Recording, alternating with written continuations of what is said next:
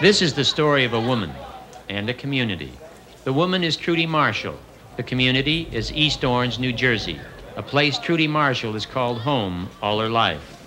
It's a small, close community of hard-working, decent people who know your business but mind their own.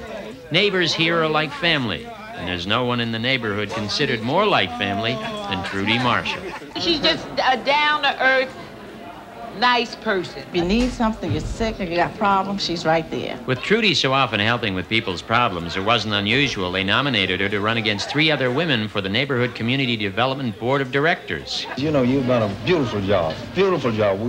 With so much support, it wasn't unusual that Trudy beat the other 3 women candidates. What is unusual is that Trudy isn't a woman at all. I am a transsexual. A male homosexual or transsexual. Trudy never tried to hide her sexual identity. Her beautician's license states it clearly.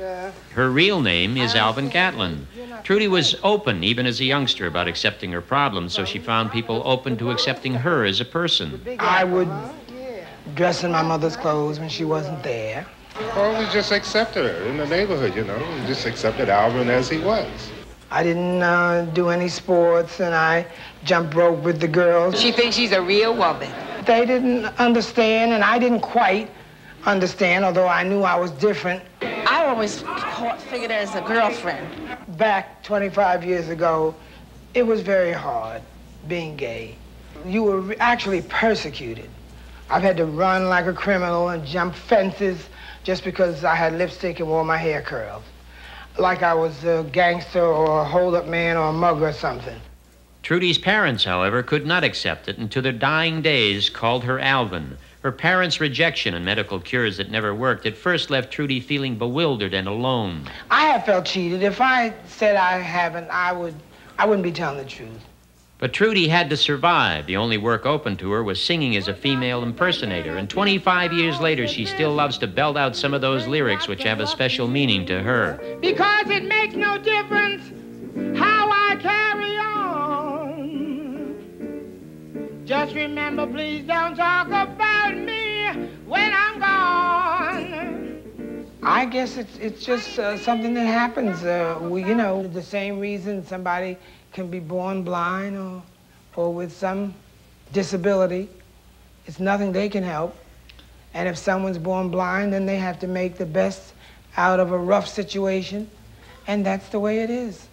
Just remember, please don't talk about me when I'm gone. In her 50 years, there have been a lot of rough moments for Trudy, and finally and fully accepting herself was probably the roughest. She felt if more repressed gays followed her example and recognized their sexuality, they would probably also be happier. So she began coaxing them out of the closet to throw parties, and they came out dressed to kill. Some of these young men looked beautiful, and some were just dressed to kill. In New Jersey, over 25 years ago, Trudy Marshall was the first to organize these odd carnivals. They're called gay balls, an institutionalized havoc now amongst gays and transsexuals, a time for these men to forget their troubles and literally let their hair down. In these gay balls, they compete for prizes as best dressed Fifth Avenue shopper, best 40s fashion, most elegant, and for the grand prize, the most stunning wardrobe.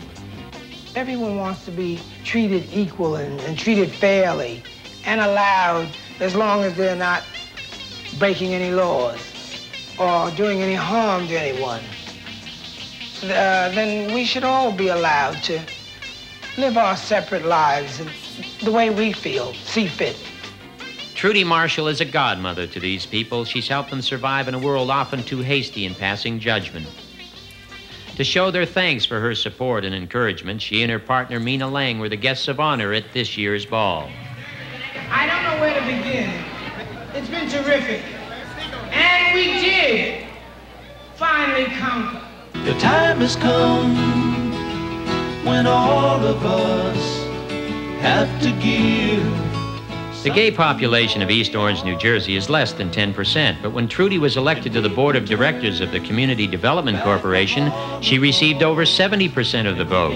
When asked why the straight voters also gave her such a majority, one voter said, "To me, the word straight means honest, open, and caring, and in that respect," he added, There's no one around here straighter than Trudy Marshall. Everywhere it seems very clear there's a reason why we all are here. If we believe that the world is one, we can live and